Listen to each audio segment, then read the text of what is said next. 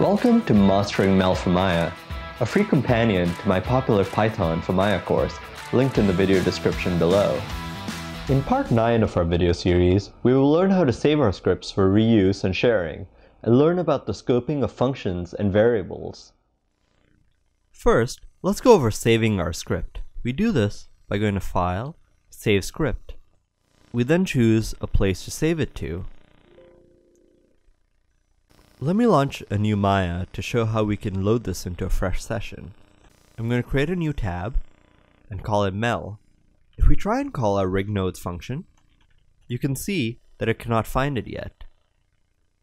We can load our script back in by saying load script and loading it, and this pulls it back into our tab where we'd have to execute it to create the function.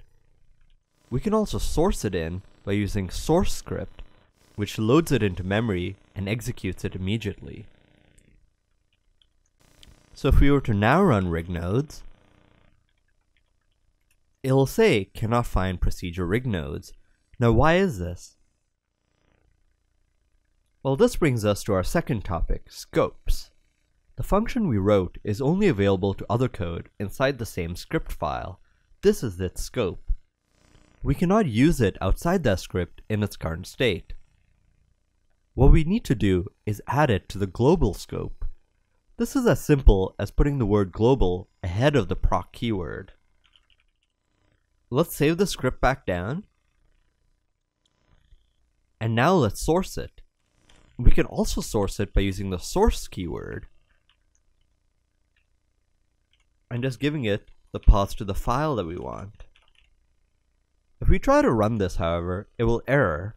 This is because Windows uses backslashes, but Maya only understands forward slashes or double backslashes. I'm going to convert this to forward slashes, and now if we run this, you can see that it's found our script, and I can say rignodes 0, and now it can find our function because it is a global. When creating globals, we need to be careful to name them uniquely, since every single script in Maya shares the same global scope.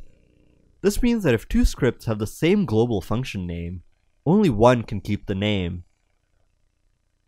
Like functions, variables also have scopes. A variable can only be used in the function they're created in, or if they're outside a function, they can only be used inside the script they're created in. But just like functions, we can make them available anywhere by using the global keyword. Let's demonstrate this by having a function where we set a value to a variable. So I'm going to say proc scope function, and I'm going to define a variable called spam. And if I now run this and try and print spam, you can see that it says spam is an undeclared variable. This is because the scope of a variable is limited to the function it's created in, and it can never be accessed outside it unless it's a global. To make it a global, we need to define it up here, so we'll say global int spam, and then inside the function we need to tell it to use the global spam.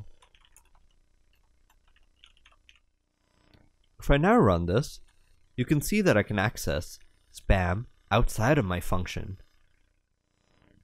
If I change the value of spam up here, so I'll say spam is equal to 32. I can print spam before and after I call the function to show that the function is accessing the same spam up here. So you can see it printed 32 followed by 22. Unfortunately, it didn't print a new line in between, which is why it printed on the same line. Global variables and global functions have the same caveat that you need to be careful about their names. Multiple functions and scripts can have the same global names, which means that your function could change the behavior of another function somewhere else. In fact, you could break the scripts that Maya includes. To counteract these global naming issues, I like to name my globals with sort of unique names. I usually name them with G as the prefix to designate global, followed by the name of my tool, followed by the actual variable name. This way, I have a semi-guarantee that no other tool is going to conflict with my globals, and I'm not going to introduce issues elsewhere. If you're interested in learning more about programming inside of Maya, check out my popular Python for Maya course, which is linked in the video description below.